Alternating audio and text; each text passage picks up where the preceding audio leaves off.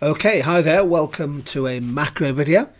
We're going to spend a few minutes looking at some of the consequences of the pandemic for both the level, the growth and the pattern of global trade in goods and services. Now, there's no question that global trade in goods and services experienced a significant deep slump in 2020 and into 2021 due to the COVID-19 pandemic. This chart shows percentage change in world trade in goods and commercial services such as travel and tourism, and you can see first of all the sharp effect of the global financial crisis and the world recession on international trade. Indeed, going forward over that period, trade grew pretty slowly, particularly from 2011 through to 2016.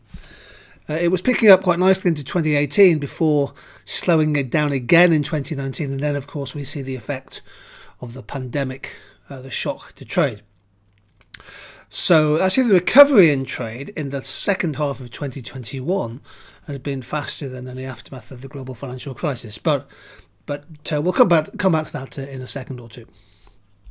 The key point is that the pandemic has exerted a significant shock to global trade. For many countries, including the UK, the value of the goods and services we export to other countries has fallen by more than 10%, and that's led to negative effects on economic growth, on GDP, and on jobs, particularly in those sectors that are heavily export dependent. And that fall in exports, you can build your analysis up, has contributed to negative multiplier effects.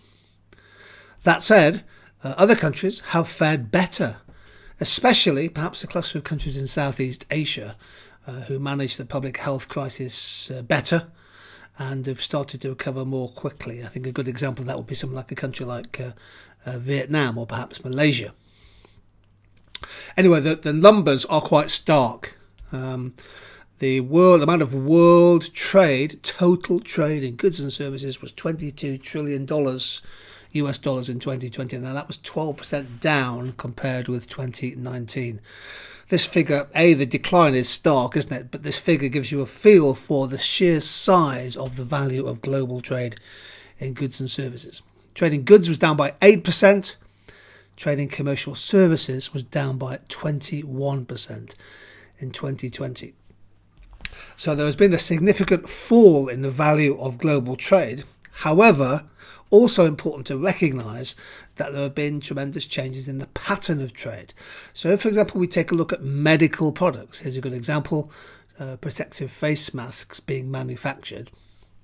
For those countries with a competitive, if you like, a scaled advantage in producing and then exporting medical products, well, the pandemic, as you might expect, has seen a surge in the value of their exports in 2020. Indeed, trade in medical products increased significantly in 2020 and again in 2021. This chart, I think, provides the overview. It's the growth rate in 2019 in blue and the growth rate in 2020 in orange. Percentage change, and you can see that the growth of sort of medical goods was across all products was 16%, including a 47% rise, 47% global rise in products, personal protective equipment, including things like face masks and shields and other things. Now, if you take the whole value of medical goods traded in the world economy, it's now 6% of total trade, compared to just over 5% 2 years ago. So there's been quite a significant shift in the composition of global trade, of which face masks account for about 12% of medical exports. And I think they provide an interesting example of applied comparative advantage. So China, perhaps this is unsurprising to you, China is the world's leading exporter of face masks. They provide over half, 56% of mask manufacturing and exports in the world economy. However, trade requires imports. Exports require imports. And in fact, China relies heavily on imports of non-woven fabric, etc., from countries such as Japan and the United States. So China was in fact the highest, one of the biggest importer of face masks in the first half of 2020 as well. But China is a major exporter, but it imports non-woven fabric from Japan and the United States. A good example of the interrelationships between countries. Here in the UK, of course, shortages of face masks was initially a big problem in the early stages of the pandemic. Just over 65%, just under 2/3 of our face masks were sourced from China during 2020. Another aspect of trade, I think, linked to the pandemic, which is quite interesting, is the out of derived demand. So the vaccination program, of course, which has been ramped up in the last year or so, is a great example of derived demand, because as spending on the vaccine program increased, so too did international demand for and sales of things like rubber gloves, syringes and needles, if you like, the component parts, the medical supplies needed for administering the vaccines. And so that's boosted the value of global trade in those products as well. A country that's benefited from this is Malaysia. The supply of rubber gloves, if you didn't know this before, is actually highly geographically concentrated in the world economy. And 4 of the top 5 rubber glove manufacturers in the world are in Asia. I think they account for something like 85-86% of the total export market for gloves. And Malaysia has over half of that. So here's a terrific example of a country which has built up a scaled competitive advantage in producing rubber gloves, which of course have become hugely important as part of the COVID pandemic response. So whilst those countries, producers of face masks, needles, syringes, rubber gloves and others, including medical therapeutics, whilst those countries have seen an increase in the value of their trade, of course there's been a downside effect, not least in travel and tourism.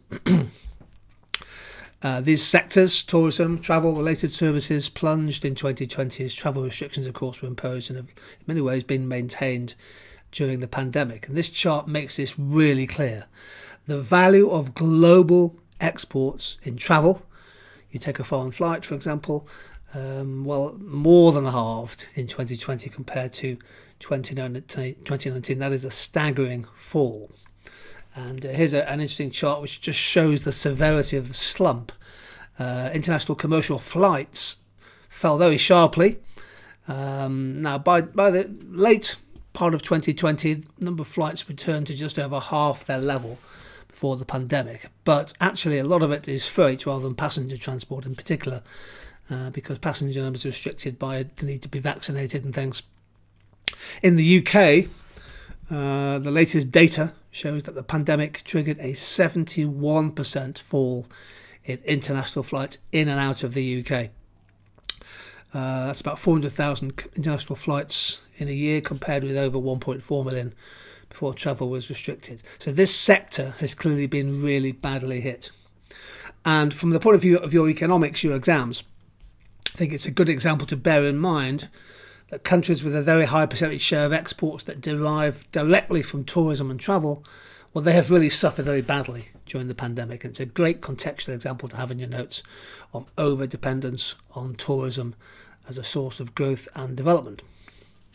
The poorest countries in the world have also seen their trade suffer. Their exports have fallen in value by 12% compared with 9% for the rest of the world. And you can see the effect here. I think this is an important chart, actually. Exports are crucial for the least developed countries as a pathway to drive growth. And that growth can lift per capita incomes and reduce extreme poverty. Well, according to the World Bank, because of the pandemic, and the fall in exports is shown here, extreme poverty rose in 2020 for the first time in over 2 decades. And about 100 million extra people, more people, are now living on less than $1.90 a day. And in part, smaller, poorer countries tend to be more fragile, have limited sort of fiscal resources to be able to stimulate their economy. They're highly dependent on trade and travel. They're certainly less diversified than larger economies, and that's become a big problem. Pardon me. One other aspect is quite interesting is the prices of commodities. So having been very flat for a period of time, obviously they fell. The price of fuel, for example, in yellow, fell during the pandemic, and so too the price of agriculture and raw materials.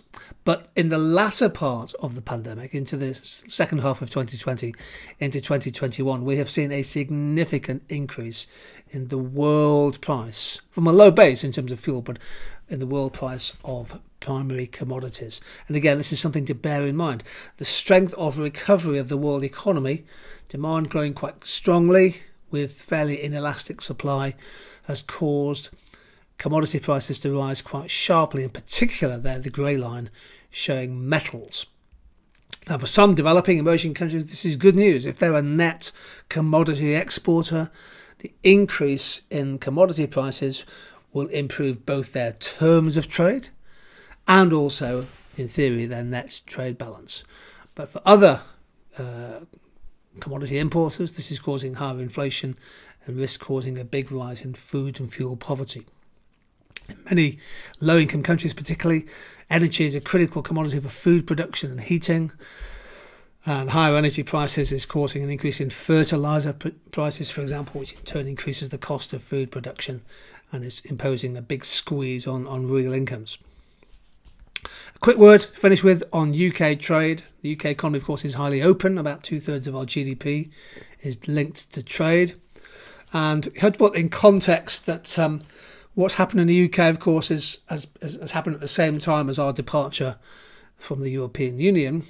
But there was a big fall in the value of trade. Exports fell 13.6% last year. Imports fell just actually a bit more, by 14.3%. A lot of that linked to the sharp decline in UK people travelling overseas.